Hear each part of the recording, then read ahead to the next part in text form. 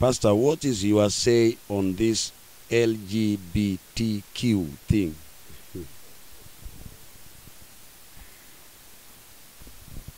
Umeuliza swali rahisi kuhusu watu wa jinsia moja kuoana.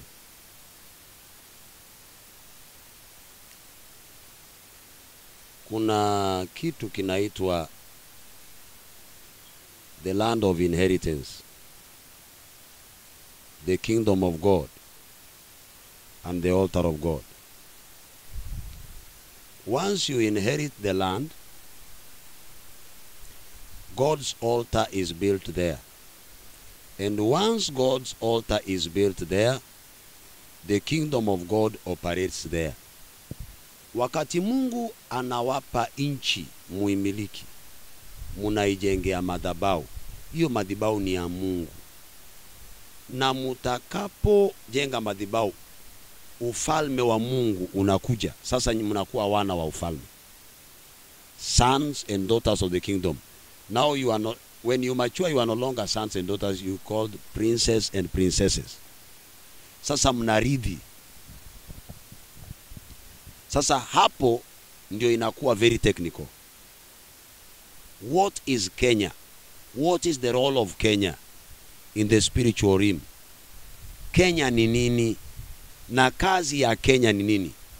What is the position of Kenya in the African map? East. And wise men came from the east. J. In the world, what is the position or the location of Israel? East. The position of Kenya in Africa, east. So Israel inaweza kuchukiwa na watu wote, lakini Israel imependwa na Mungu na ni ya Mungu, na Israel itafuata njia ya Mungu. Kenya is positioned in the east. Kenya ni ya Mungu na Kenya itafuata ya Mungu. Vitu vitachafuka kila mahali, lakini east itabakia ile roho ya Mungu. West ikiharibika watakimbilia east. Kenya ibakie ya Yesu Kristo. Hiyo haimaanishi kwamba mashoga wauawe. No. It is a spiritual problem. Let us also tackle it spiritually. Ingelikuwa ni mtoto wako amekuwa shoga, ungetamani auawe? Ungetamani apate msaada? Kwanza fikiria, huyu mtoto wa mtu ambaye ni shoga angelikuwa wangu, ningetafuta asaidike. Kwa hivyo huyu mtoto awe kama wangu kwanza, ndio nimfanyie uamuzi. Hata tukiwaambia Kenya belongs to God, we don't allow this, but we won't kill you. Let us not stone them. Let us not judge them harshly. Let us give them spiritual treatment for spiritual healing. Because this thing is spiritual. Mtu aliye na maumbile ya kiume akienda kuoa mwanaume mwenzake, hiyo ni kimwili ama ni kiroho? Ni kiroho. Kwa hivyo let us not approach it physically and with harsh punishment. Chukulia huyo mtoto wa mtu kuwa wako first, then approach the problem. That is not a window to allow evil altars of homosexuality and lesbianism zijengwe Kenya. But they are our children, they are our daughters. Let us show them love, not hatred, and let us help them. Nasema hivyo kwa sababu wanakuja wengi New Life na huwa unaona vile ambavyo nawaombea. We don't hate them. Akiwa mtoto wako, what would you do? Mtoto wangu akiwa shoga, sikui shoga ili ni muwin. Nitamuonyesha uzuri wa kukaa katika maumbile ya Mungu, vile Mungu alivyokuumba. Then I tackle it spiritually. Sisi wachungaji, in as much as we rebuke it, let us pray about this issue. Because if we don't pray about this issue and take it to God's altar, evil altars will penetrate. Kitambo usikie koti ya Kenya, jaji wa Kenya anayejua maadili yote aseme tuwape ruhusa, ujue it is spiritual hata huko kwa koti. And when we babble and we talk and we cry, but we don't take it to the altar, it will still penetrate. So let us tackle it spiritually and let us solve this problem. My take on this, let us show them love first. Let us not hate them. Let us tackle it spiritually. But never allow evil altars ziwe erected in the land which is in the east. It belongs to God. Wao pia hawapendi kuwa mashoga. Sikudanganyi. Nimeketi na wao. Hawataki. Lakini kama kanisa alifukuzwa, pastor anamuita shetani, mshauri anamuogopa, kwa jamii wanaitwa mashetani, ataenda wapi? Wataifanya kisiri na watarecruit wengi, hata mtoto wako, hata mtoto wangu. Tutaenda wapi? Let us bring them to the altar and give them treatment. Mgonjwa wa Ebola hatupwi mstuni, analetwa hospitalini. Tunavaa barakoa, tunavaa gloves, tunavaa kila kitu ndio tuwatibu ili tusiambukizwe.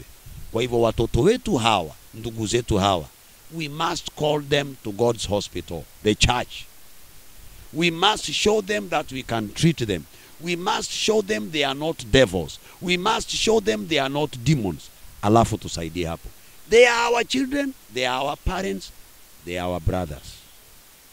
Huo ndio msimamo wetu. Lakini usifungue mlango.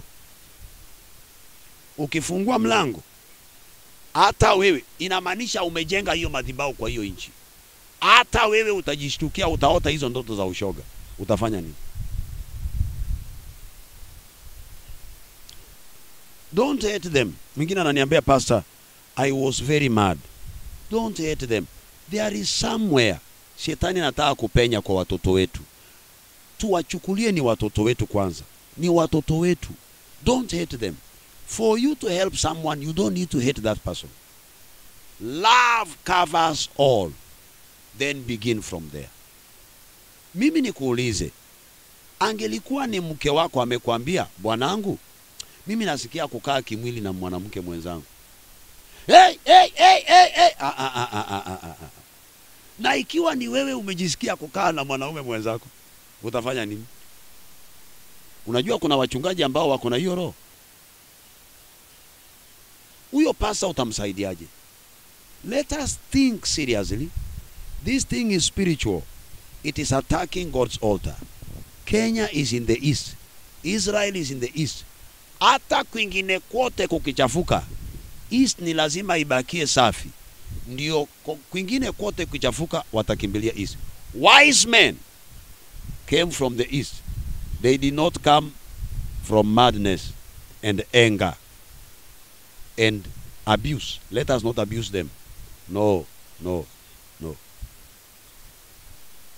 Naamini wa Kenya tutachukua barabara nyingine kuhusu hiki kitu. Ndugu yangu, mimi singetamani tuwachukie mashoga.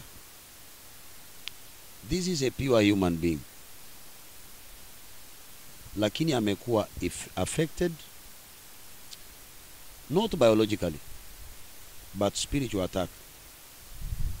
Sababu hata marehemu ni mwanadamu, hana feelings because the spirit is gone.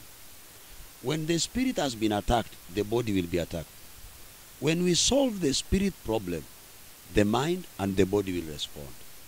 I think it is our duty. Wanadamu wengine wanaweza kupiga kelele. Sisi hatustahili kupiga kelele. Sisi tunastahili kuingia maombi, then to advise people. How can we win these people, these sons and daughters, wakati ambapo tunawachukia? Kanisa hafunguliwi nafasi aingie, si ndio?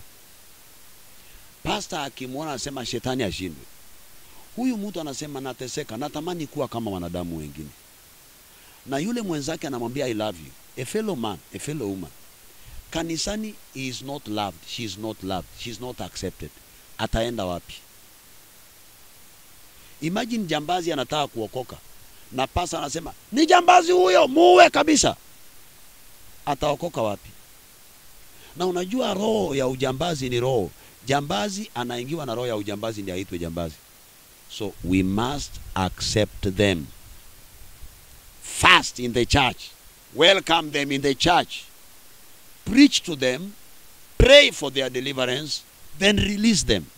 But not to stop them from coming. Na shukuru Mungu wamejitokeza. Wamesema tuko Kenya. Wajua we have been living in denial. Hakuna mashoga Kenya. Wako. Sasa let us now help them. Huo ndio msimamo wangu. Okay, mwingine anasema Moses Ochieng, naelewa lakini wasipewe uhuru haki Sodoma na Gomora mazee. Okay, I don't know the kind of freedom you are talking about. Mimi ninaweza nikaketi na shoga hapa tukaongea ili nipate nafasi ya kumsaidia. I don't know the kind of freedom you are talking about. Lakini akitaka kuja kanisani, njoo New Life. Nitakupa nafasi uketi hapo nikuhubirie. Kristo akufungue. You are not a devil. You are not a demon. Mwana mpotevu asingeruhusiwa na babake kurudi. Huyo mtu angekufa nje. Hao watu hawakuzaliwa shoga, roho iliwaingia. Why do we torment them? Why do we kill them? Why do we hate them? I tell you the truth, bro. Mimi niliingiwa na roho ya kupenda mwanamke nikapenda huyu. Na hiyo roho ikitoka nitachukia Pastor Sara. Shoga aliingiwa na roho ya kupenda mwanaume mwenzake akapenda huyo. Ikimtoka hata wahi kana huyo mtu. Mwingine aniuliza I think he is talking about it being legalized in Kenya. Hiyo ndio kitu ambao nilikuwa nasema, you don't defile the land. When the land belongs to the Lord, you don't defile it. When you legalize this thing, kwa koti za Kenya, mumejenga madhabahu ya ushoga kwa Kenya. Usipoiweka legal, haimaanishi umedeny his right. Sikia, kuna watu wamezaliwa Kenya na wana vitambulisho. Si wanaishi? Amezaliwa Kenya na hana birth certificate. Si wanaishi? Si ni Mkenya? Lakini hajapewa cheti cha sababu hajafuata legal procedures kupata cheti. Ikiwa Kenya sheria yake inasema ili upate cheti cha mzaliwa ni vyema uzaliwe, fuata hiyo. Ukipeleka kotini mkaiweka legal, na waambia pesa itamwagwa Kenya ya kutengeneza usherati Kenya, ya kutengeneza ushoga Kenya. Lakini hawa hata wa mashoga hawataki. Ile kitu nachukia ni kuchukia huyo mtu na kumpiga mawe na kumtukana. Utamuumiza mwanadamu ambaye ana hatia. Lakini don't take it to courts. Hata ukimuuliza huyo jaji aliyefanya huo uamuzi, atajiuliza mtoto wake akiwashoga atafurahi? Huyo jaji atafurahi? Hawezi furahi. Kama hawezi furahi, nini ilimfanya akai legalize? Ukimuuliza atakwambia mimi sijui, hakukuwa na mtu wa kuipinga. Na utauliza kwa nini church haikupeana mtu kotini wa kuipinga? Church anasema siku hatukujua iko kotini. Na hata kama hukujua iko kotini, yule aliyeenda kudefend mashoga kotini anapenda kuwa shoga? Hapendi. Kwa hivyo akilipwa pesa atawadefend. Iwekwe hapo. Let us approach it spiritual. Kenya belongs to God. Kenya is God's altar. Kenya, God's kingdom is here with us.